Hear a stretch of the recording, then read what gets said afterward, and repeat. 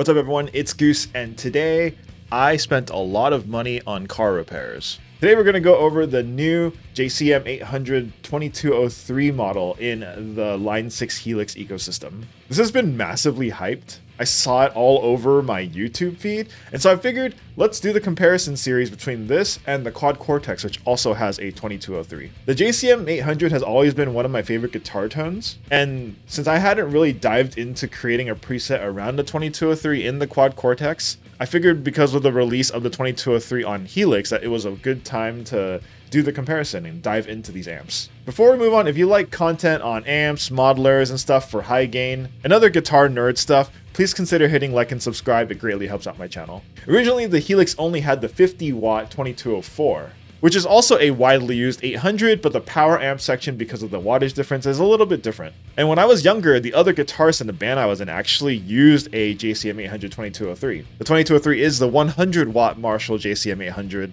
and my puny little Marshall MG could not keep up with it. So I'm pretty familiar with the tone of that amp. And again, both the QC and the Helix model, the 2203. I say Helix, but really today I'm going to be using the HX Stomp XL because that's what I have. The models are the same though, they're universal for all Helix devices. And obviously, we'll be using the Quad Cortex as well. As always, we'll be doing this comparison with the same settings, so you get a better picture of how each sound relative to each other. This time there's a bit of an exception. I dialed in the tone on the Quad Cortex first, and then with it matched on the Helix, I tried to find a midpoint where both sounded usable, because these both actually sound kind of different for some reason. I also had to crank the gain of the Quad Cortex model to 10. It'll be set to 8.5 on the HX Stomp, but this should give you a good kind of representation of how the gain dials differ between the two units, and I guess how much gain on tap there is between the two models. And as usual, because the HX Stomp actually has more settings for the amp than the Quad Cortex, I won't be touching any of those. I'll be leaving those at stock. It's just a more fair comparison this way.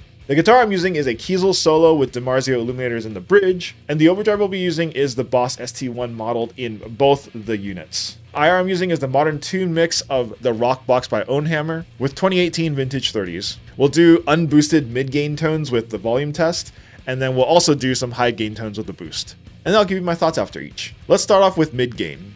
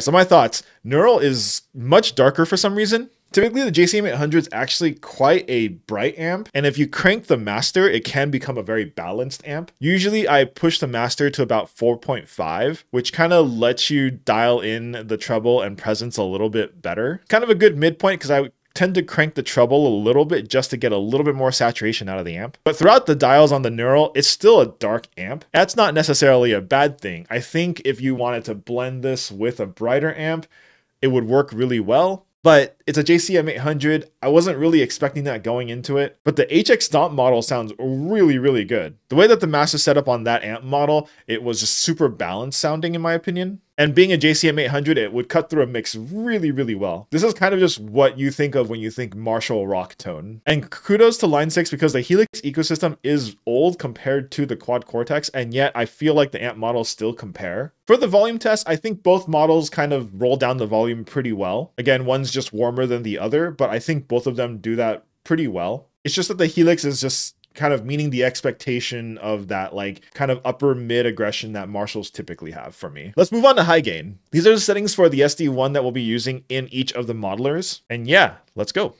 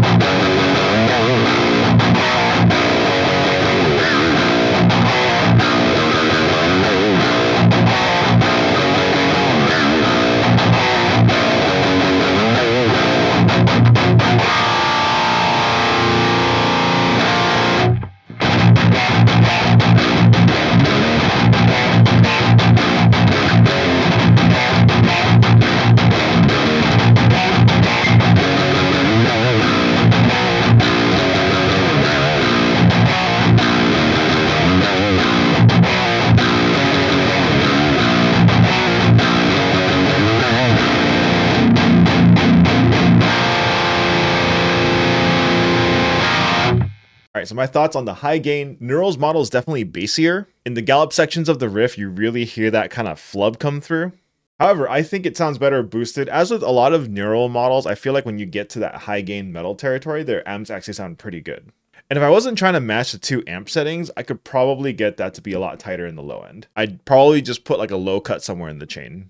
I also noticed like the mids aren't quite as present as on the HX Stomp. Again, the JCM 800 is supposed to have kind of an upper mid aggression, but since the mids on the Quad Cortex model are actually set to noon, you could probably dial this into your flavor. So yeah, while it's not the most accurate JCM 800 that I've kind of tried through a modeler, I still think it sounds good. It just sounds kind of different. It's a different flavor. It might not be what you expect when you think JCM 800 or 2203, but I think it's something you can work with, and you can definitely use some kind of additional EQ or whatnot to kind of get it to sound to your liking. So yeah, overall the Neural sounds really good. But onto the HX Stomp, I think it actually nails that Bring Me the Horizon kind of sound. And it has enough gain to sound both modern and thrashy at the same time. I've always been a fan of taking a rock amp and then using an overdrive to push it into metal rather than having a metal amp. And on the HX Stomp itself, this might end up being a preset that I just use on the daily. And so if you have an HX Stomp, really I would suggest looking into this amplifier. Make sure you have the master set correctly, otherwise this can be a very harsh amplifier if you don't have the master set high enough. But once you have that set, the controls do work pretty well. The amp does sound pretty balanced. And coming also from the fractal world, after using a JCM 800 in that unit, the HX Stomp absolutely matches it. So despite being a cheaper unit, it absolutely compares to the more expensive units that I have. Line 6 has really been swinging for the fences since the 3.5 update. In that update, they had updated the stock cabs, and I think how the amps react to those cabs have kind of carried over from, I think, their metallurgy. Plus, they're still releasing new amp models in this relatively old ecosystem comparative to the other two. And it really cements that Line 6 are committed to their devices. And if they ever release a Helix 2, like, you know it's going to work for a really long time. I think everyone should definitely have their eyes on it. Line 6 used to get a bad rap for the spiders and stuff, but like, I think that these amp models are actually just really, really good. But yeah, what did you think about the amp models? Let me know down in the comments below. Anyway, that's gonna do it for me. Hope you enjoyed this video, and I will see you all in the next one. Later!